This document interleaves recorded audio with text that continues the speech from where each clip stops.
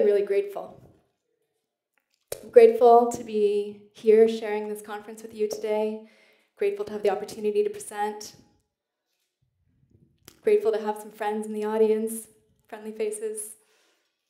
Grateful for Madrone Studios, this amazing creative space in the city. All the innovative things that are happening here, the fantastic production team. Just feel really grateful to be alive. As Adil really beautifully introduced, I work with the Ecology of Leadership program at the Regenerative Design Institute in Bolinas. This program was founded by James Stark and Christopher Kuntzsch, and I'd like to give a little shout out to them. James is in India right now giving a TEDx talk. Flew all the way around the world, and so it's pretty cool that I'm doing this here. And Christopher's at the Northern California Permaculture Convergence. So it's just amazing how these seeds are going out all over the world. And what we specialize in is inner permaculture. So RDI has a bunch of programs that are doing the kinds of things you've heard about today, learning about gray water systems and permaculture design and reskilling and all the different practices that we're hearing on the outer level. But what we like to look at is what happens if we take a look at our inner garden. So what are the shifts that need to happen on an inner level that then will create the possibility for transformation on an outer level that we really want to see in our own lives, in our communities, and in the world.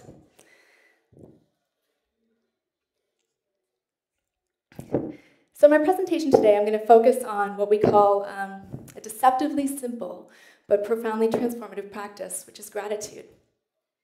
Now, I'd like you to just imagine for a moment, what would it be like to live in a city founded upon the principle of gratitude?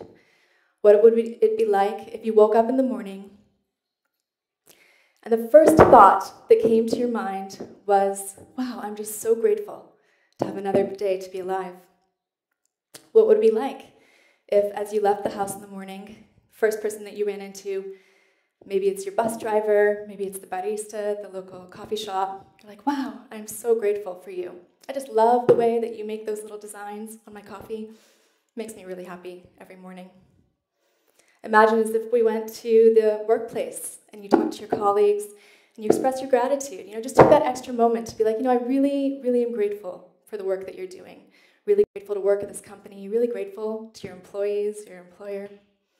Get home from the work at the end of a long day and express your gratitude to your spouse, your partner, your housemate.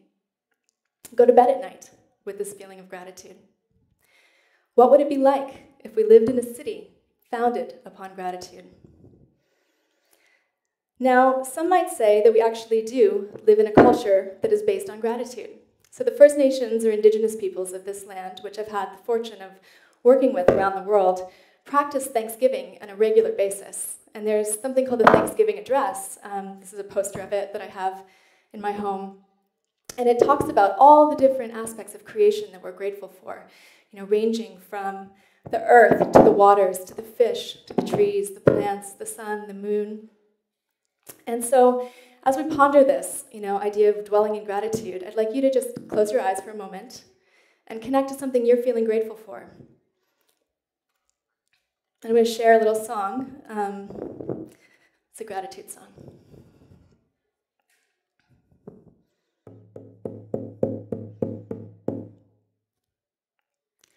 Oh, I say thank you. Oh, I say thank you. Oh, Great Spirit, in this way, I long to give my life to you. In love and devotion, in love and devotion, way-a-hey-ya, way-a-hey-ya, way-a-hey-yo. So just let that little bit of gratitude sink in. Hold on to it. Maybe when we're done, you can share it with your neighbor, the person sitting next to you.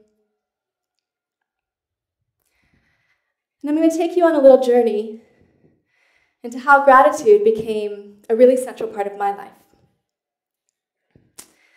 I was living in Canada in the midst of a very snowy winter, 2007. There was just feet and feet of snow. And I was going through a really, really hard time in my life, So I was somebody who actually had had a pretty easeful life up until that point in time. Things seemed to come easily to me. It wasn't really, I hadn't found myself in a moment of deep challenge. But there it was. I had a relationship that was falling apart. I had a young baby, a year old. I was starting a PhD program. I was in a new city where I didn't know anybody. And suddenly I found myself having trouble just even getting out of bed in the morning. So every day I would wake up and I would have to struggle to find, what is the reason to get out of bed? What is it that can really help me get through the day? And as I would get out of bed, I would get dressed and get my laptop, get ready to go to school, get my snow gear on, my jacket and my toque, and get ready, my snow boots, get ready to trudge out into the wintry cold. I would root in the practice of gratitude.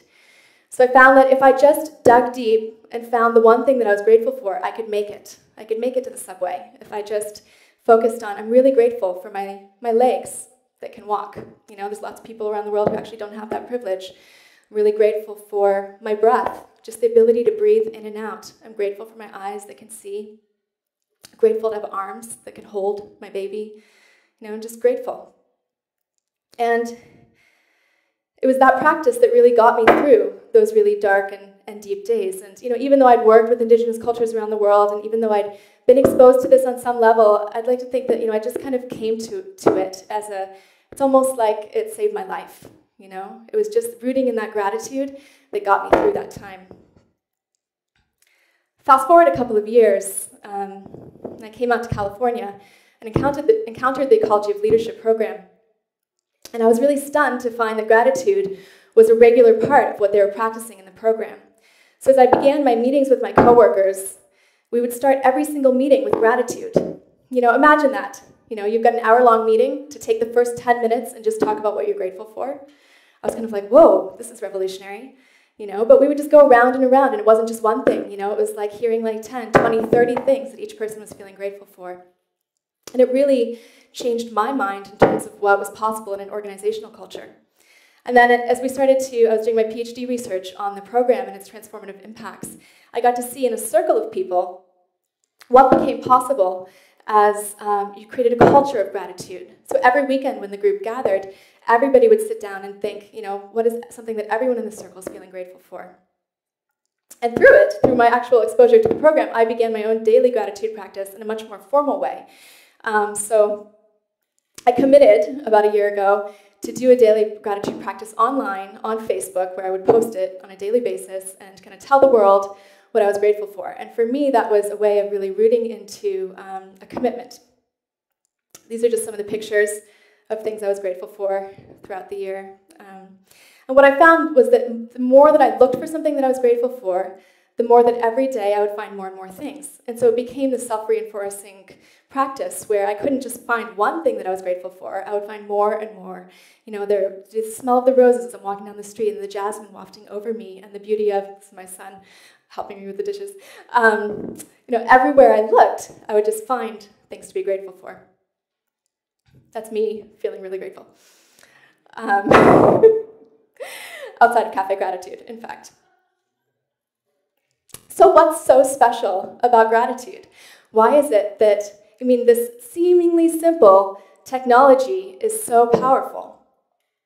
Now, I'd like to say that there's actual correlation between things like permaculture and gratitude, in that, both of these are actually not really new technologies. It's not surprising. You've heard of gratitude before. But with permaculture, we like to say that we're on the cutting edge of a 1,000-year-old technology. I think with gratitude, it's kind of the same. So this is an age-old thing, but what would it be like if we really brought this to life in our cities and cultures and families and homes and organizations today?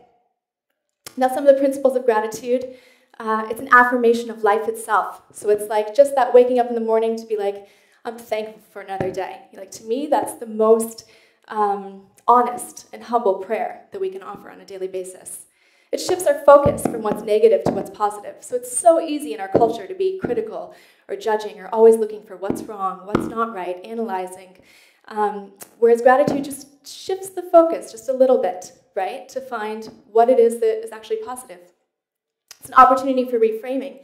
So it gives us this new lens on life. So even when something's really hard, to focus on it from the perspective of gratitude means to find what's right. So I'm really grateful, actually, that I got sick, because I get this opportunity to rest and reflect and stay home and curl up under the blankets. And it's like finding what's good about even the hard situations. And ultimately, for me, it connects me to something that's bigger than myself. So it takes me out of my own self-referential world into really opening to something bigger. Brother David is a monk who's created an organization, gratefulness.org. And I love this quote. He says, "In daily life, we must see that it is not happiness that makes us grateful, but gratefulness that makes us happy." There's a lot of recent studies about what the impacts of gratitude are on personal happiness and health. And again, it's like this is not revolutionary, but actually it could be for our personal well-being and health. So regular gratitude practice, that could be like just making a list of what you're grateful for on a daily basis or a weekly basis, contributes toward progress toward important personal goals, greater alertness, enthusiasm, determination, attentiveness, and energy, better health, sleep duration, sleep quality, greater energy, optimism, and positivity, and a sense of feeling connected to others. The Greater Good Center at UC Berkeley is doing a new study on gratitude. It'll be really interesting to see what they come up with. So quote, this is the moment that you shift your mindset from this perspective of negativity and judgment to one of appreciation.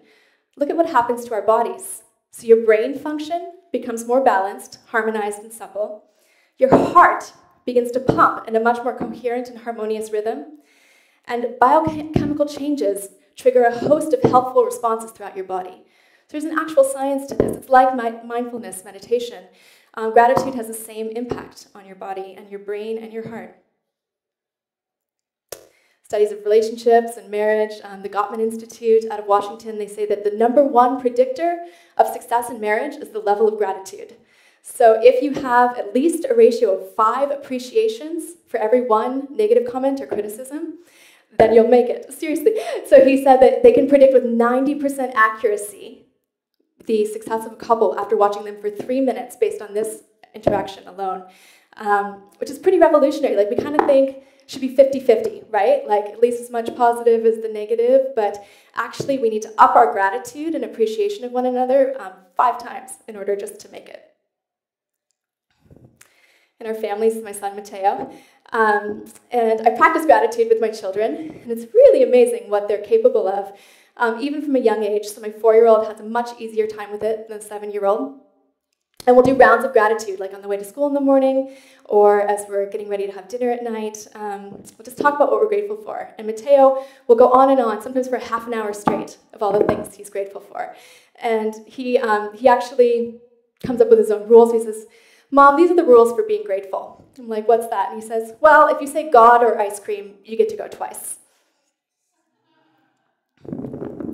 Gratitude in our organizations, so this is from Cafe Gratitude, of course, which is an innovator right here in San Francisco about creating this kind of culture. There's also Joie de Vivre, which is a local hotel company which has implemented gratitude into the organization.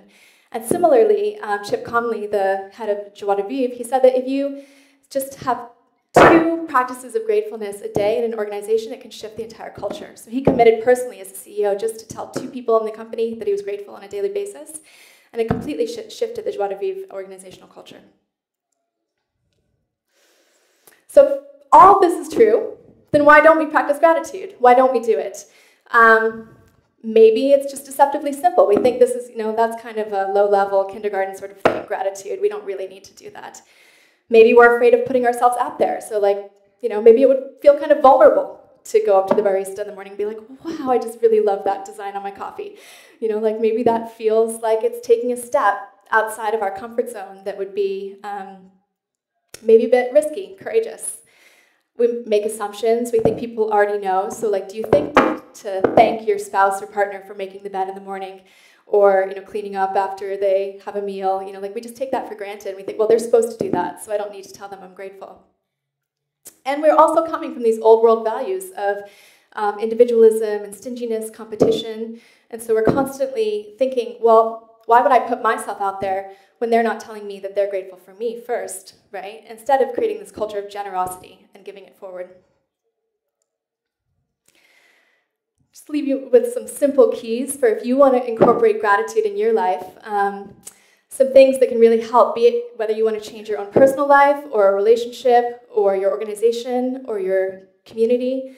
Number one is just to commit. So for me, the practice of saying, I'm going to do this on a daily basis and I'm going to put it out there on Facebook was really powerful, but you can commit just in your own personal way. But just the practice of saying, I'm going to do this, or like for Chip Conley to say, I'm going to give gratitude twice a day at my work, that was transformative in and of itself.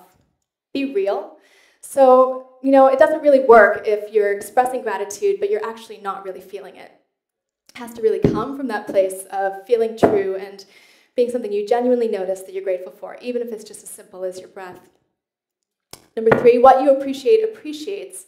And so what I've noticed is that the more you notice what you're grateful for, the more things you see that you're grateful for. So you're able to actually cultivate that kind of beauty in your life. So if you want to see more, you know, if I want to see my kids doing the dishes more, the more I tell them I'm grateful for it, the more they're going to do it. 4 is to do it together. So it's actually really helpful to get on board with this with like your partner or your children or your organization so that you hold one another accountable. Because sometimes I'm not feeling that grateful.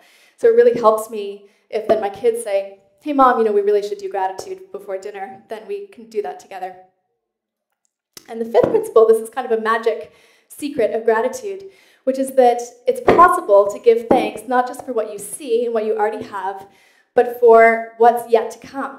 So if you really want to experience more joy and love in your life, or you really want to you know, live in a beautiful home in nature, to give gratitude for that as if it's already happened.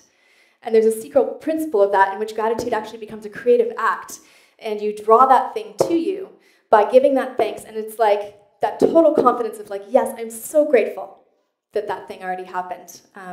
And in my experience, it really works. So back to gratitude in City 2.0.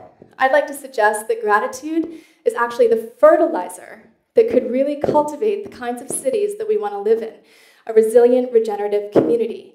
You know, just thinking back to like what it would feel like to live in a city where this culture of appreciation and love was really pervasive, where when you're walking down the street, you have this feeling of just connection that sometimes feels really hard to attain in the city. But I know that like for me this morning, I had done my gratitude practice as I was driving down the hill, and then I stopped to get a coffee, and I was walking down the street, and because I was feeling really grateful, then I was smiling at all these people, and they were smiling back at me, and it was like, just by my practicing the gratitude, then I was able to feel like I lived in a city that was a culture of gratitude. So, as I close, I'd like to invite just a little experiment, which is that you might try this out. So as you leave here today, maybe as we go into the networking portion at the end of the day, just consider finding one thing you're grateful for and telling somebody. See what happens. Maybe you go home and you find your beloved or housemate at your house, and you think to share something you're grateful for with that person. See what happens, and my information's up there. You can be in touch, let me know how it went for you. See what becomes possible if we really take responsibility for creating regenerative communities from the inside out. Thank you.